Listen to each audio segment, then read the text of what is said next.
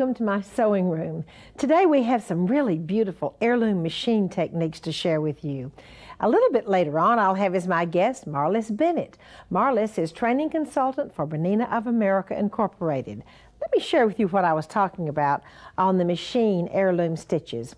On the front of this beautiful little Swiss batiste dress is a beautiful, what I would call Swiss hand loom, except guess what? This hand loom was made by machine, saving lots and lots of money. This little dress also has a beautiful bodice embellishment. There's a beautiful scallop around the edge of the pinafore, and one of the sweetest things on this dress is the fact that it has a monogram on the top, or rather on the waistline of the pinafore. This is true elegance here. This little dress done out of a corduroy has beautiful double needle pin tucks on the bodice. What I really wanted you to see, this is a magnificent, very, very Victorian design done in ecru thread on ecru organdy with a double needle. Isn't that gorgeous? It looks just like hand shadow work. You can also do a lot of beautiful machine work on a christening dress. This is completely fascinating to me too. This one has the double needle pin tucks. It also has wing needle entredot, wing needle baby daisy stitching. It has scallops. And by the way, this style christening dress is very much the turn of the last century, with all of its beautiful embellishment going down the front of the christening dress. And now won't you come along with me over to the technique boards.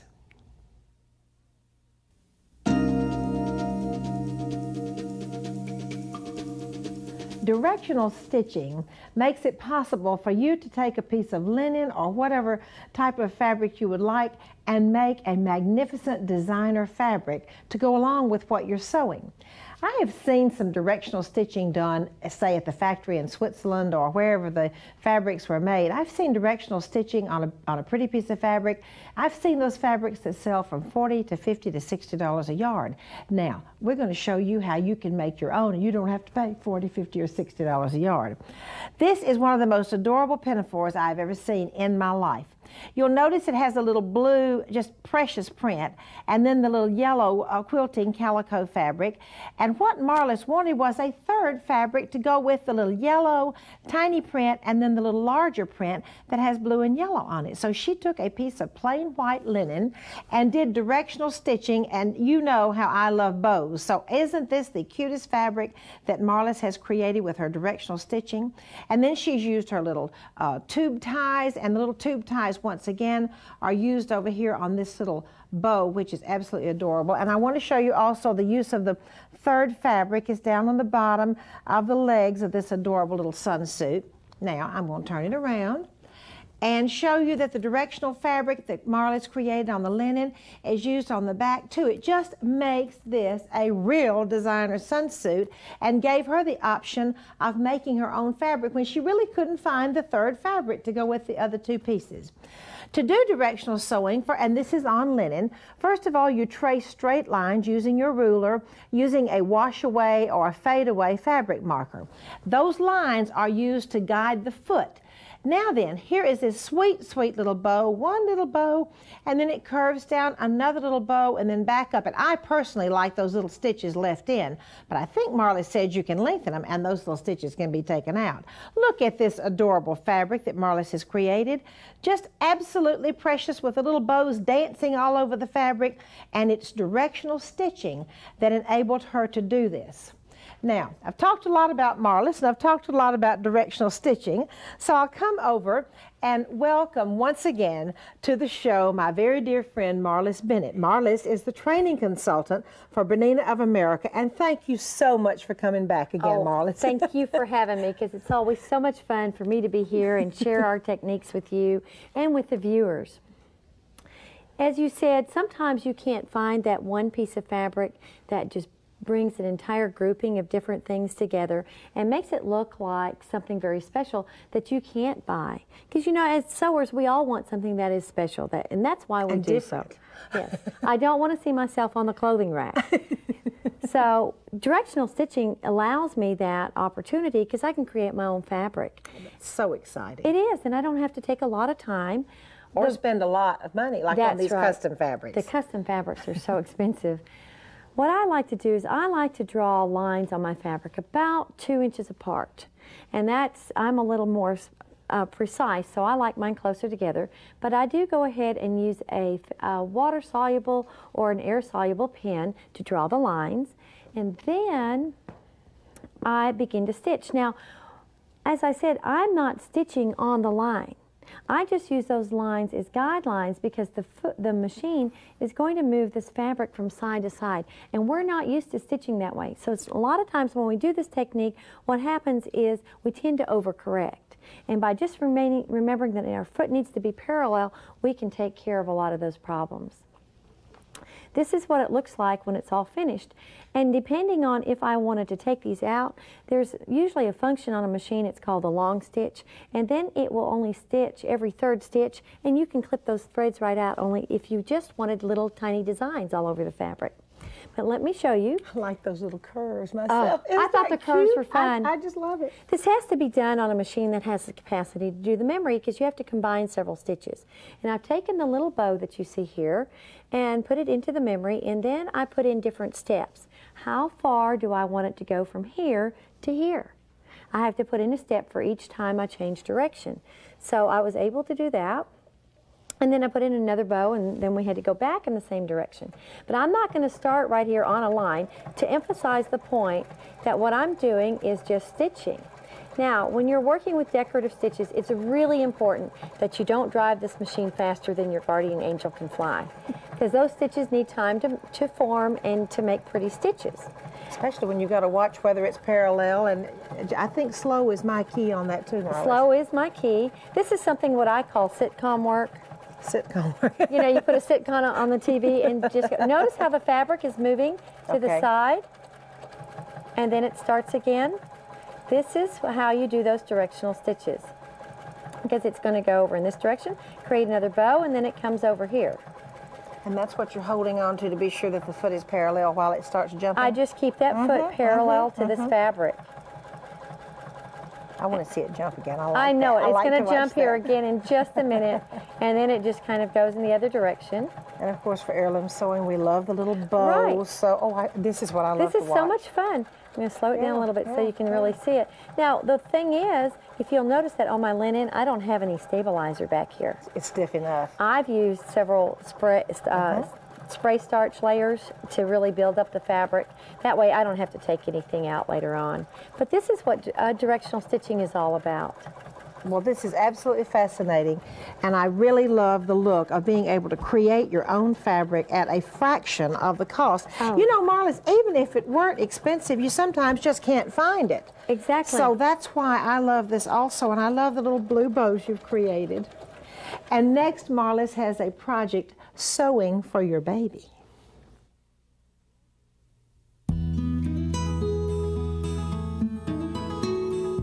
This adorable quilt is actually a piece of printed fabric, printed with the little white squares inside the printed blue fabric. Now, the technique that we're really going to emphasize today is a corded edge finish, which makes a very professionally finished edge along the side of this quilt. You can see it's done in yellow on the inside and blue on the outside. While we're right here, this is so adorable the way Marlis has just done her machine stitching around the square that was printed onto the fabric, and then she's done machine stippling to go in and outline the design. But what we're really going to emphasize today, as I said, is this beautiful professional finish, the scalloped edge and then the corded scalloped edge to go along and finish it. And as you know, details do make the difference. Come on back over to the machine with me while I once again invite Marlis to share with us this incredible finish that you use both on the little pinafore, on the ruffles over the sleeves, as well as on the edge of that quilt. Well, you know, a lot of times we've been taught to do those scalloped edges, and we are supposed to cut right next to that scallop, and so many times we get too close and we clip the thread. Well, there's a way to do this where you don't have to worry about that as much. I cannot wait, Marlis. This is so important. You want to make sure that you do your stitching around the edge of your fabric. And what I've used, I make sure I use the same thread top and bottom. Now, this is a heavier cotton thread, so I make sure I use a heavier needle, or larger-eyed needle, but I'm using a paper stabilizer because it tears away very easily. And I've got several layers down there. My next step, and let's look at this very closely here, is I trim it to about 1/8 of an inch. So you can see that with my scissors, I'm not getting close to that satin stitching at all. You're not going to accidentally trim it. I'm not going to accidentally trim it at all. This is wonderful for anything that has to be durable, because that way, you know, those satin stitches are not going to flop off. You can't catch them. You're tacking them down. They're going to be there for a long time. And you've left this 1/8 of an inch because this is where your cord is going to rest in the next step. I use a GIMP, or sometimes I use a pearl cotton or something that matches. It depends on what look you want. And then I've taken a different color and run it through a special foot so that it will lay on that 1/8 of an inch, and then when I do the zigzag over it, it covers it, and I do not have to sit and worry about trimming or doing anything else with it. Now, this is a specialty foot. It is a what we call an applique foot or a cording foot. There's an opening in the front of the foot through which you can put your cording. And you just thread it through before you get ready to stitch. And then you put your machine on the fabric, your foot on the fabric. The thing to remember, though, is you've got to test first, because you're going to find that you're only sewing really on half of the fabric. The other half of the foot is not got any fabric there. You want to test the stitch length. Also, it's very important because different threads are very different, so you want to test it to make sure that you're not piling the threads on top of one another. And sometimes you don't even have to have it very dense if you want the cord to show through. What I've done is I've adjusted my zigzag width to something that I like, which at this point is about 2.5 width, and then I just go ahead and let it do its stitching. At the beginning, to make sure everything's flowing just right, we just hold on to everything, because remember, we only have half the fabric under the foot, but you can see that the cording is going exactly onto that 1/8 of an inch ledge that I left when I cut away the rest of the fabric. And you're just guiding that yourself. You don't have a scallopy stitch on there. No, I'm just a plain zigzag. It. Okay. That way you can use this with straight edges. You can use this technique on a lot of different things. Makes it very nice when you're doing clothing or table linens, because that way they're more professionally finished and more durable. Marlis, that is really fascinating, and that is a professional finish and a really pretty one also. Marlis, thank you so much for being here. And next I have a technique for sewing for Jack and Jill.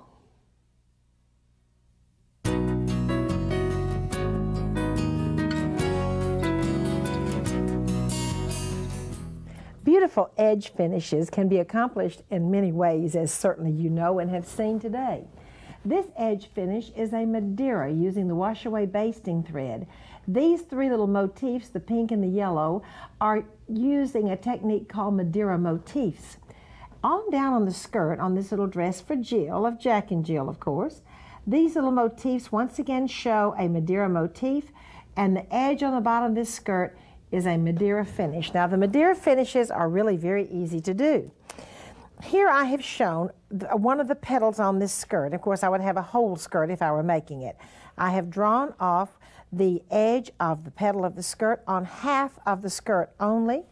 Then I'm going to fold it like this. Then I'm going to use wash-away basting thread in either the bobbin or the top of the sewing machine. I'm going to straight stitch along the edge of this petal like this all the way around, and then if I have curves, I'll clip them a little bit.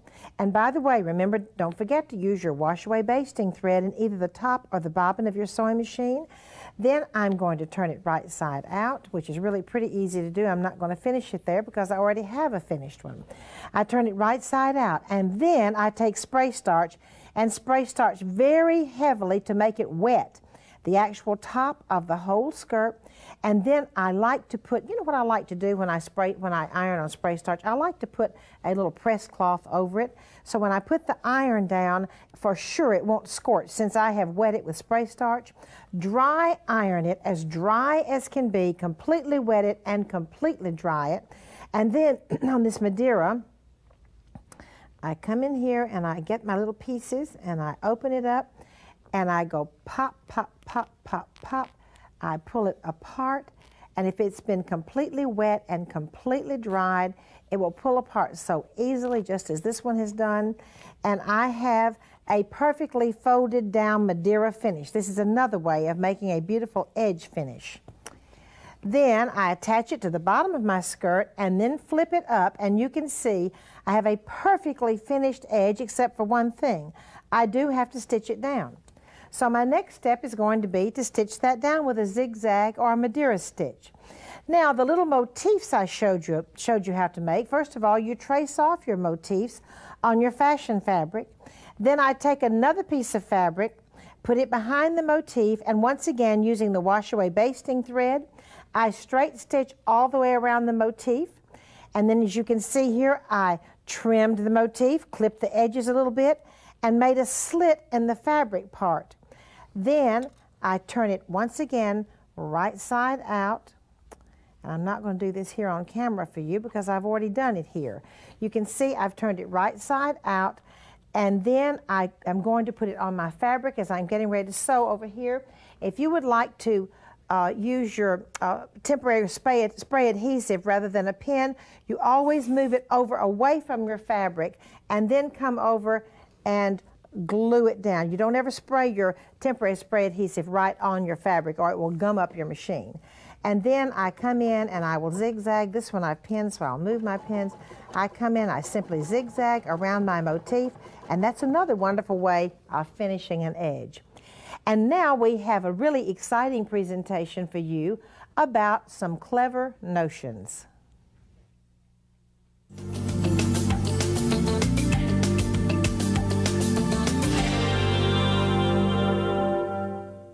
You know how important stabilizers are. If you don't have stabilizers, you can't get professional looking work because your work will all pucker up. Very recently, we came out with a black stabilizer, which is fantastic for dark things. Whether you're working on something dark like this silk, whether you're doing a dark type of sweatshirt, or even patchwork. These stabilizers come three kinds. This is the cutaway soft and sheer. It's to be used whenever you have an unstable fabric, such as a knit, a very lightweight fabric. On fairly sheer darks, too, you won't have a white showing through because of the dark color. The other two are cutaway soft and sheer and this is the cutaway soft and sheer. It also comes in totally stable and tear easy.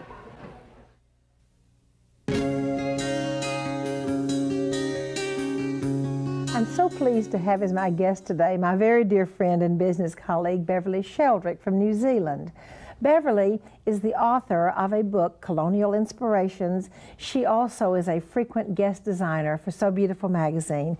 Beverley, welcome to the show. Thank you, Martha. It's always wonderful to be here with you. Now, today, Martha, I have designed this christening gown for you, and I've tried to do something just a little bit different. Of course, it has all my trademark pin tucks. You can just know how I love pin tucks. So we have the pin tucks on the yoke and the back yoke, the sleeves, and this long central panel, and then around the frill. Now, you will see that underneath the lace bow, I have really quite a large rose, and this is the one that I want to talk to you about today. It's a lovely bow. It's a bit of a fiddle-diddle to do, but I think it's worth the effort. Now, you will see here that I have a double piece of silk ribbon. This was 7 inches long, so it's now 3.5. And I have taken a piece of thread, just machine thread, and I have gathered it through. It's then been stitched into the center here. I have taken a second piece of ribbon, this time single, same length, and I've put it around here and then stitched it. And then thirdly, I've taken 2 colors, the second color and an even paler color, and put them in the needle at the same time and then gone all the way around here. Just a little back stitch, but you can see how it is. So we're just going to look at it a wee bit here. You will see already that I have brought it through like that. The needle is still there. I've already gone ahead and gathered it up, and I will then draw this up like this, take the needle into the back like that, and then I will stitch it down. Now we'll move on to the next one here. We have our central section, which is already stitched down. It's sitting very snugly there. You can see what a lovely big thick center it gives it. And again, as I say, I've gathered that up. I'll take that needle through to the back. I'll then pull this up. Just going to manipulate these gathers, and we're going to just pull them underneath here, take them round like this, and pull those back. So we've got this whole thing just sitting nicely around that central section like that. And then once more, when we've got it where we want it to be, we will then just take this needle and we will put little stitches so that this stays back underneath that central section there. Now the last step is, you can see here, you can see I've got these 2 ribbons already threaded into my needle. You'll also notice that I've got a large needle here. It's quite a big fat one. And this we're now going to, you can see I've got a few twists in it, and I'm just going to take this little back stitch like that. You don't have to be too even with it, and also I want you, as I go round, you will find that you'll have different colours. Don't have the same colour on top all the time. And we just, here we are, just going round like that and just making it look pretty. As I say, you can see it is quite a big rose, but I think you'll agree it really is quite beautiful, and it would look wonderful on perhaps a cushion, something like that, where you wanted a big rose without using a folded rose. Oh, Beverly, it truly is magnificent, and I love the ivory suit du peony and the wonderful white lace bow and this beautiful yellow shades that you used for your flower. Beverly, thank you so much for sharing that beautiful rose with us. And now won't you come along with me to my attic?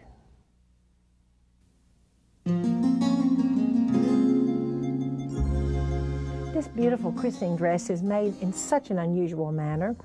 The sleeves do not have any sleeves, so to speak. It's just rows of insertion and insertion, and then another little type of French insertion, insertion, insertion, insertion, all the way out to the side.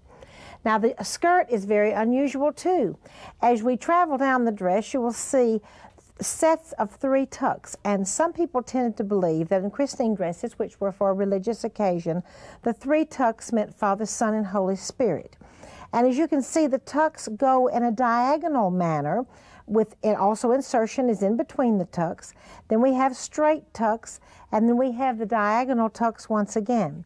And the bottom is finished with sets of 3 straight tucks, the insertion, and more tucks. And then there's a beautiful double piece of very wide, about 4-inch wide lace, 2 rows around the bottom. This lady that made this had wonderful access to some beautiful French laces. Now let me turn it around for just a second and show you the back. The back of the bodice is exactly the same as the front of the bodice. Just really, really pretty. And it's closed with buttons and buttonholes, and the back has a placket. And then those beautiful diagonal tucks, of course, go all the way around the dress, all the way down the back too. Thank you so much for joining me in my sewing room today. I hope you've had as much fun as I have, and I would really like to invite you back next time.